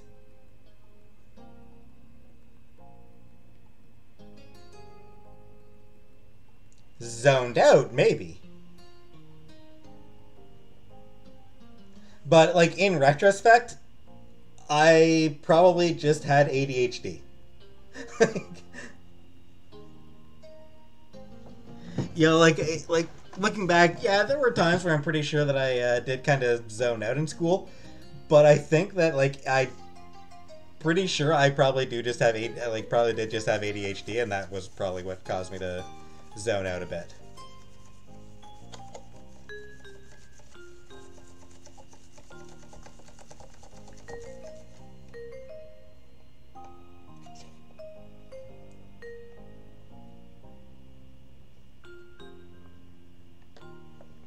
Spicy cheese hot dogs.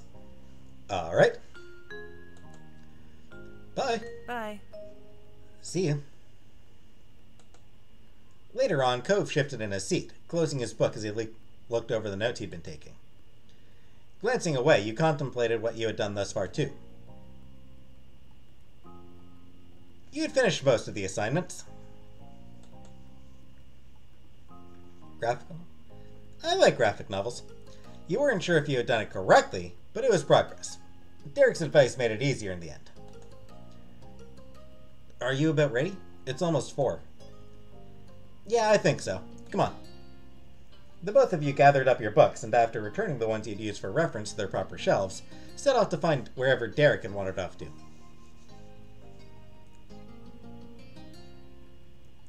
Even reference books, you're supposed to put back on the return cart. Let the library employees, usually the pages, actually put the books in their places. He was in the biographies section. His back was to the two of you, one hand above his head and the other supporting himself against the shelf as he strained to grab one of the books. Hey Derek, we're ready. Okay. Oh, okay. He glanced towards the sound of your voice, then up towards the shelf he was trying to reach. You followed his gaze, then took the book off the shelf for him. Here you go. You held the book out for him. He just stared up at you, speechless. Until he eventually accepted the book from your hand and squeaked out a small reply with flushed cheeks. Thanks. And then the three of you moved to the front of the library to wait for your rides. Pumpkinheads? Reddit! I have that one, Leaf Mud. Hicks and... Oh... Rowell? Headset? Yes. It was Rainbow Rowell, right? And Faith Aaron Hicks? Pumpkinheads? But yeah, I have Pumpkinheads.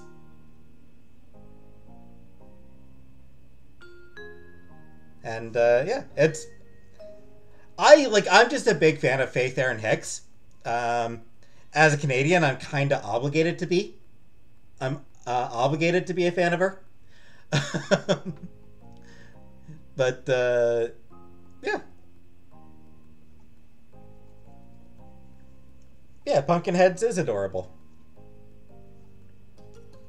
You stood close to the window and let out a content sigh, feeling the rays warm you from the slightly chilly library interior.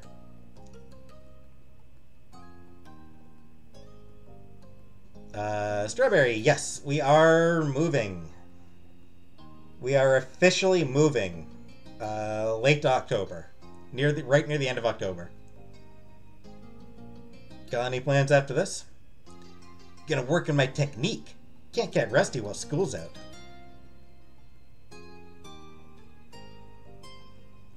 That answer was inevitable. Technique for what? Soccer. How about you two? The words you two echoed in your mind. You knew what Derek meant, but why was it bringing a smile to your face to be linked with Cove, even in the most tenuous circumstance? Nothing planned. Me neither. Oh, that's my dad's car. Derek lifted a hand to wave, pushing the door open and heading towards the blue pickup truck waiting in the parking lot. Talk to you later. Is that? I mean, No. Can't say I'm excited, but... Barbara. Apparently the place does come furnished. So... might be getting rid of the bed I have right now. I'll be keeping my computer desk for sure. See you, Janie. Bye, Cove. You watch Derek jog off before scanning the area for your mom.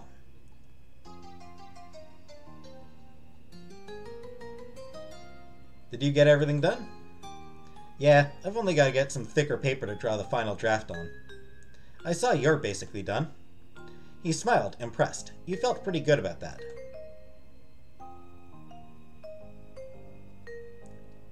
Apartment life sucks.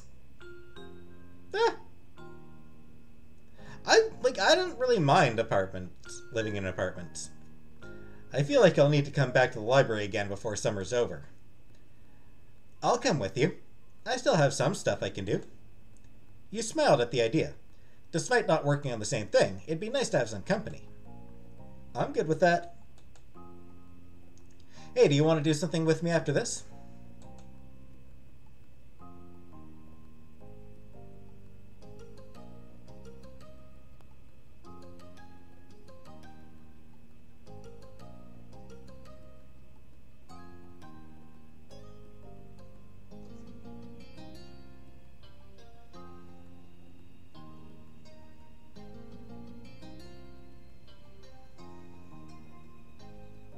Still looking for a job? Not really. No, I'm not really looking at RV. Thanks, Leaf Mud. Yeah, hopefully, Trevor. I haven't actually seen the place we're moving to. I think sometime next week we're supposed to go check it out again. And I'll be going to check that one out. Cove seemed eager towards the offer. You hadn't exactly expected him to say no, but the agreement still made you happy. The two of you smiled at each other. Cove looked away after a second, and so you did too, fidgeting with the hem of your shirt. It wasn't long before you spied your mom's car coming down the road. There she is. All right. Time to go then. You climbed into the car, sliding into your usual seats and buckling the belts. Hey kiddos, did you get a lot done? Yeah. Nice. The car shifted into action and you watched as the library shrunk into the distance. Safe place. I'm glad for that, ghoul titties. It wouldn't be the last time you saw it this summer. Even better, you were going to have good company with you. You were already counting down the days. You fielded questions from Mom while you tried to juggle a conversation with Cove. When she learned you two were planning on returning, she immediately offered to give you a ride next time. You continued to answer Mom's questions about what you'd been working on, then told her about your plans to stick with Cove after getting back. There was something knowing in her smile that made you pause, just for a moment. But soon enough, the trip was over, you had arrived back to your neighborhood. Cove had run over to his house real quick to drop off his stuff. You also made a pit stop to put your backpack away before heading out again. The two of you regrouped in the middle of the road, halfway between your houses. Don't stand in the middle of the street. With everything wrapped up, you could now freely enjoy the rest of the afternoon. Your conversation resumed as you both began walking down the street together. The afternoon came and went, dinner was eaten, and you were cleaning up the dishes left behind from it. Cove had elected to stay for the meal today. He passed you a couple plates to rinse in the sink. Even though he didn't have to, Cove has to do at least something to help. You scrubbed the last of them and let out a satisfied sigh.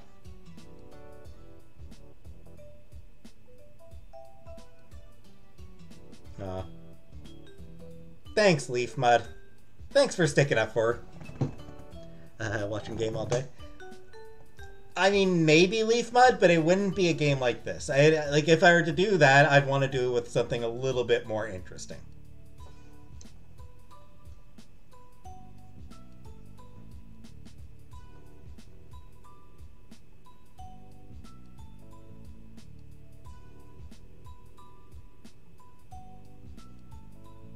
Always the possibility of...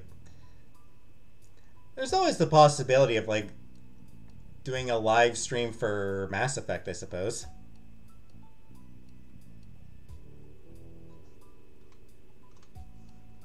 Yeah, that's a game that I'm fine playing for... that I'd probably be fine playing for hours on end. Yeah, Icky, she sometimes... she has a bit of a temper.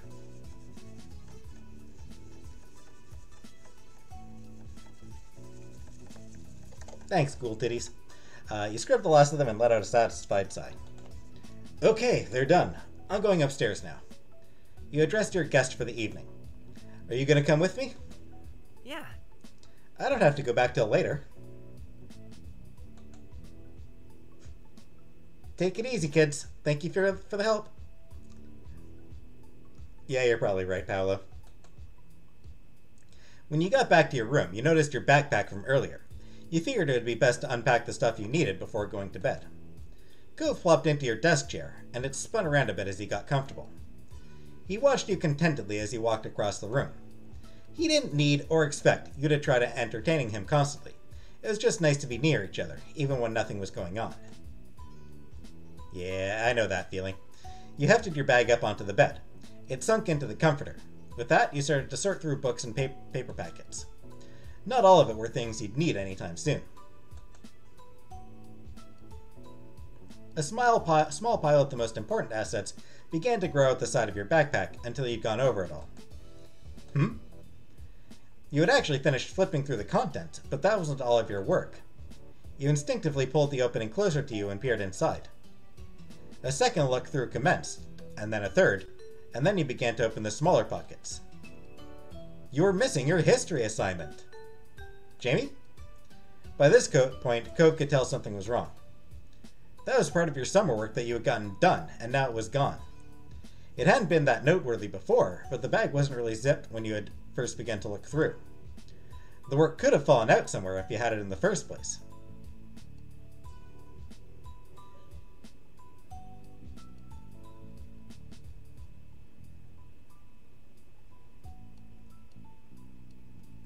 Need to cook, and I'm trying to get out of it.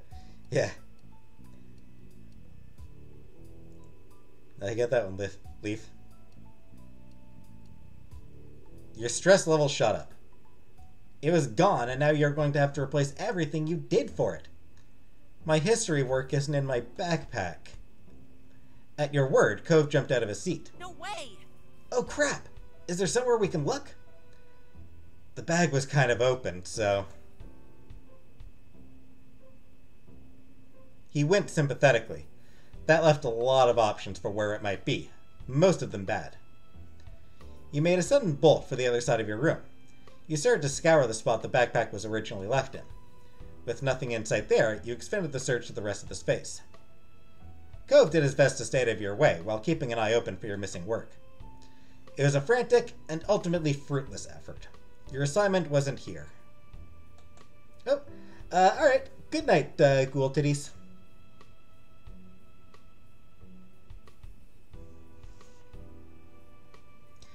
Let's check downstairs. It might still be in your house someplace. Fine. How are you? Why, hello again. Is everything alright? You told your mom what was going on. I unpacked my bag and one of my assignments wasn't there. I'm so sorry. What's missing? An assignment for school from the library today. Mom's eyebrows raised with concern at the answer. That's a pickle. I'll call right now. I think they might still be open. Thanks, Mom. You're welcome. Just leave it to me. Cove, honey, can you tell us if there was anything you noticed? You were with Jamie, right? I saw the assignment when Jamie had it out at the library. I don't remember them putting it away, but I'm pretty positive there was nothing left on the table when we were done. He spoke resolutely. Before now, he hadn't considered that something might have been left behind. You had felt the same when leaving, though it was hard not to second-guess things now. Your mom re-entered the scene a few minutes later. The look on her face was not promising. Well... So I got a hold of one of the librarians. They don't have any papers with your name on them. Not that they could see anyway. I'm sorry. Thanks for trying. Of course. Sorry I was a bust. It's not your fault. Jimmy, hey, let's go over to my house. I can check my bag. Maybe I took it when we were packing up and didn't notice. Good idea. You got the impression this wasn't just about another place to look. You were stressed over the situation here. He was trying to give you an out. Let's go. Cove nodded and made his way to the door. Your mom stood by with greased brows. Take care, kids. Good luck. Bye, moms. You briskly made the trip across the street, and in less than a minute you were going through the threshold of Cove's house. Cove had been in a rush earlier today, too. His backpack was tossed on the couch without a thought. No one had moved it since then. You can sit down, or anything. I'm gonna look. He lifted up the backpack and unzipped it in a fluid motion. You were left to wait as he rooted around inside with an unexpected level of seriousness. You were actually calming down now. There was definitely some panic earlier, but you'd had a little time to sort your thoughts. Whether you found it or not, you'd be able to make things work. Still, it wasn't possible to stop Cove in his quest, so you tried to relax in the meantime. Hey, Brooke. Eventually, he sighed heavily. Cove's arm was still tucked away inside, but the search was over. Sorry. It was obvious there wasn't much of a chance Cove somehow had it this whole time. You just shrugged. That's all right.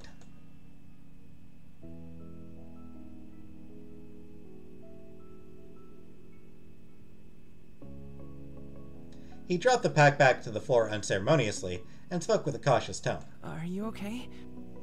Is it? You're really okay? I really am. I can get another copy and rewrite the stuff. It's nice of you to ask about it. That's cool. I'm glad. Cove laughed lightly, and you noticed a small shake to it. He was clearly relieved you were going to get through this. It was sweet. He had been more upset about the loss than you. I think it's admirable how you can keep it together like that.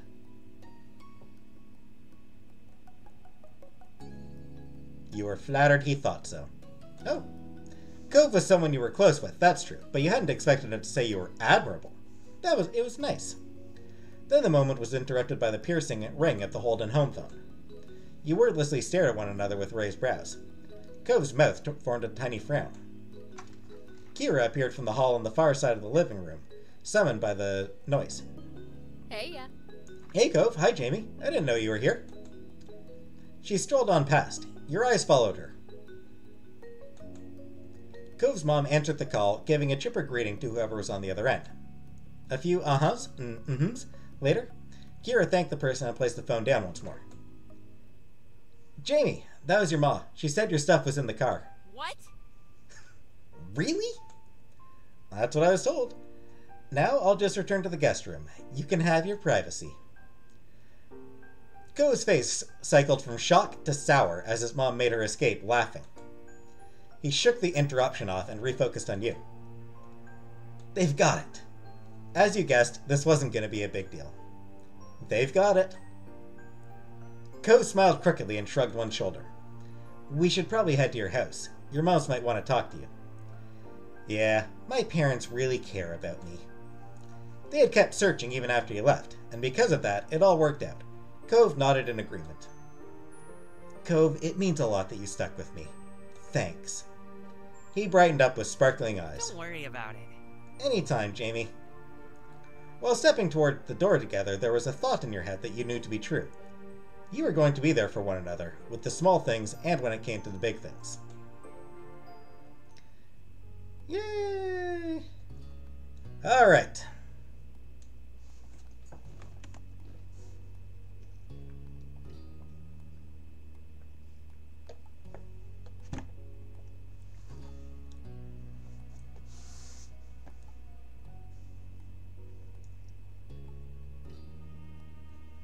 Nine viewers. Woo! Such a large audience I have. All right.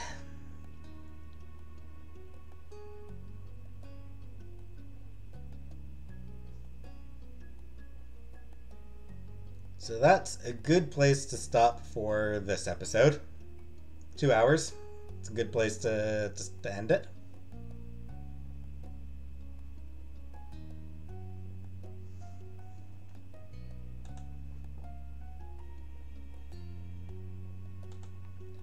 wonder if there's any,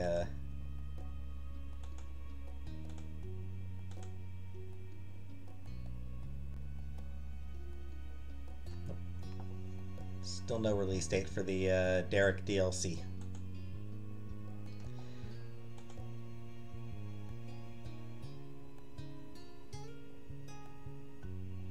Yeah.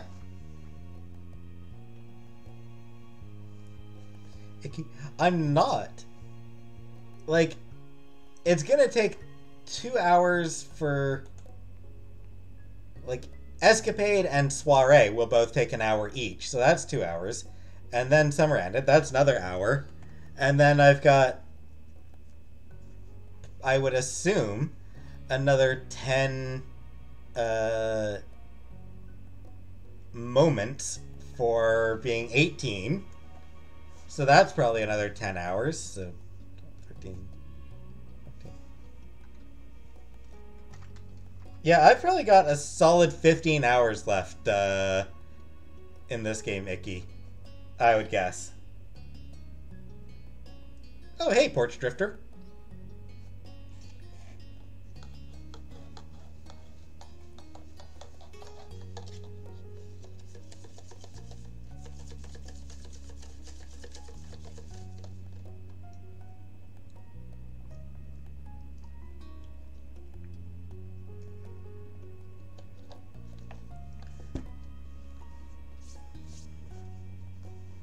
So yeah, I would guess probably a solid 15 more hours before I actually finish this game.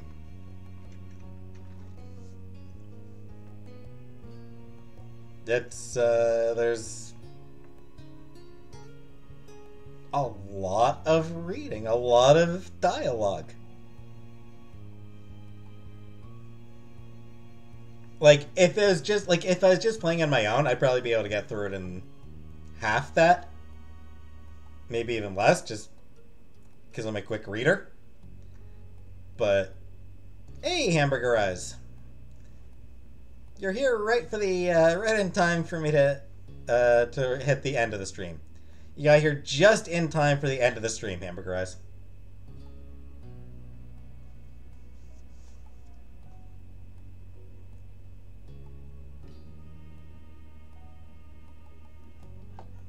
Alexis, this game does have a lot. That's how visual novels work. Like, ultimately, Alexis, that's just how a visual novel works. It's all dialogue. Sorry, Hamburger. Don't go.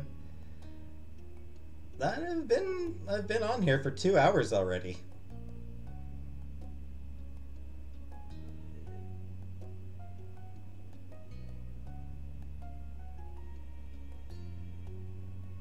So,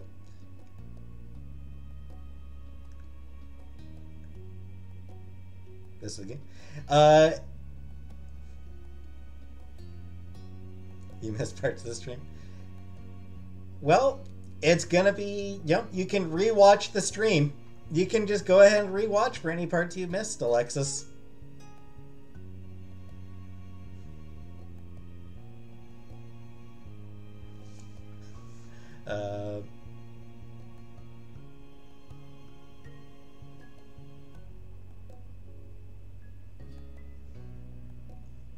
Yeah, I am about talked out.